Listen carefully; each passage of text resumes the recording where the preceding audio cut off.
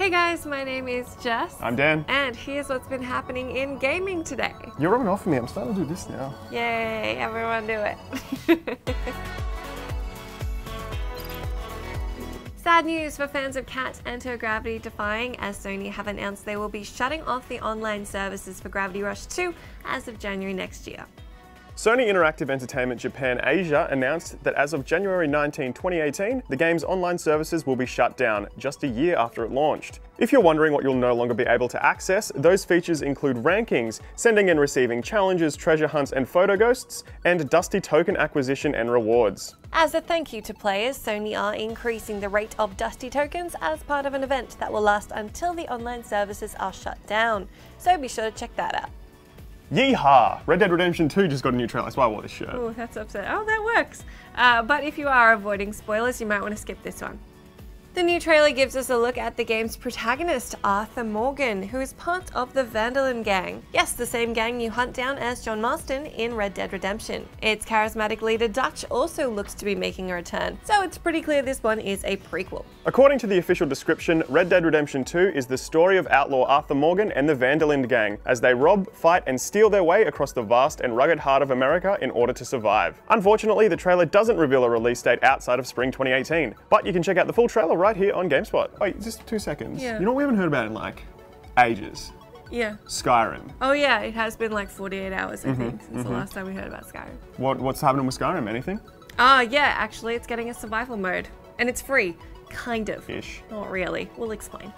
The new mode, which you access via Creation Club, makes the game more challenging through 3 main elements: hunger, fatigue, and weather. According to Bethesda, as you become hungrier, your total available stamina will decrease, represented by a dark region inside the stamina bar, which will impact your ability to use most weapons. Obviously, eating is the way to solve that problem. Cooked foods restore your hunger meter more than uncooked food, and if you eat enough, you'll gain a bonus called Well Fed. After a nice big meal, you'll need to take a nap to combat the new fatigue element, and if you don't take the time to take a load off, the effectiveness of your potions as well as stamina and magic recovery will drop off. The final element, weather, will require you to bundle up when it's cold, otherwise you'll be hit with a movement speed debuff and falling health meter. The cold will also affect your fingers, as your lockpicking ability will also decrease. There's a bunch of other elements to this update, such as diseases, no health regeneration, and significantly reduced carry weight that you can check out in detail over on GameSpot. There is some controversy at the moment, as the mode is only free for a week once it launches, but it looks like it will then run you about 15 bucks, as you need to spend 800 Creation Club credits to buy it, which is 50 credits more than the next lowest increment of credits you can buy for $7.99.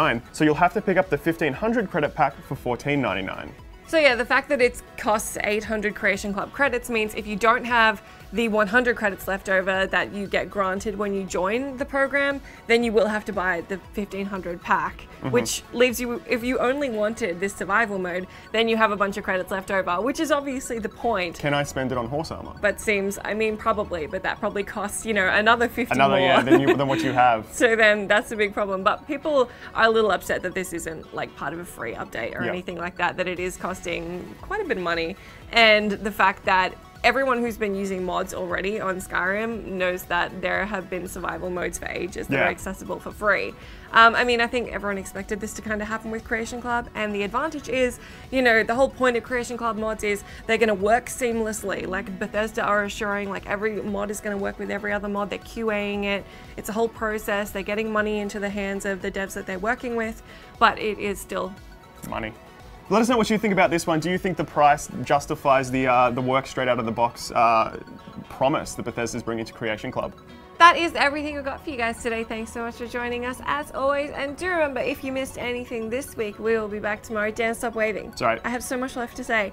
We will be back tomorrow with the top 5 stories of the entire week. I snuck a little wave in there. Hey guys, it is Thursday. My name's Jess. I'm Dan. And you're about to hear what's happening in the GameSpot news. Hear what's happening in GameSpot 2s. So bad at It's too early. Or late. I don't know how time works.